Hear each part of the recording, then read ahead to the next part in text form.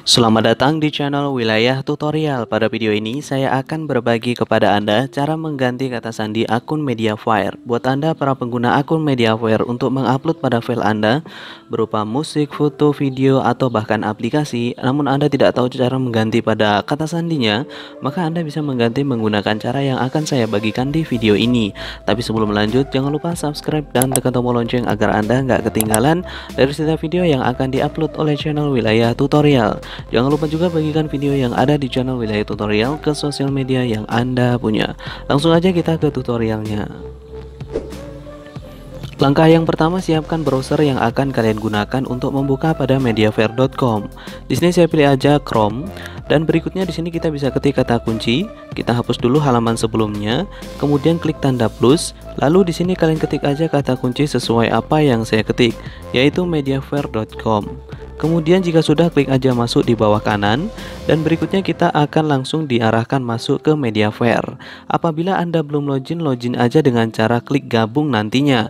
Dikarenakan saya udah login sebelumnya, maka saya langsung dibawa ke halaman Mediafire ini.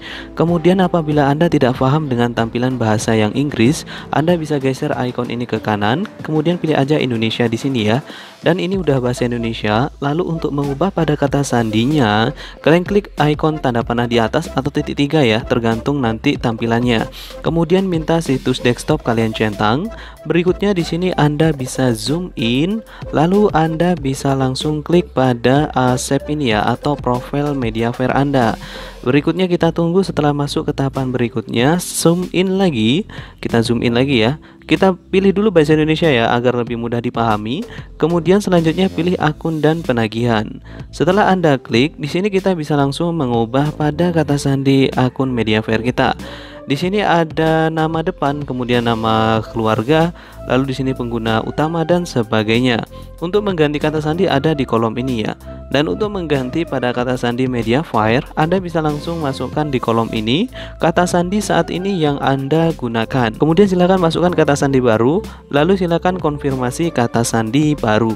Kemudian nanti kalian klik aja simpan semua perubahan di sini ya. Dengan begitu kata sandi akun Mediafire Anda telah diubah, dan apabila Anda login pertama kali akan dimintai kata sandi baru yang barusan kalian buat. Jadi sangat mudah dan gampang banget untuk mengganti kata sandi akun Mediafire Anda. Oke, mungkin itu saja untuk video kali ini, cara mengganti kata sandi akun Mediafire. Semoga bermanfaat. Sekian dan terima kasih.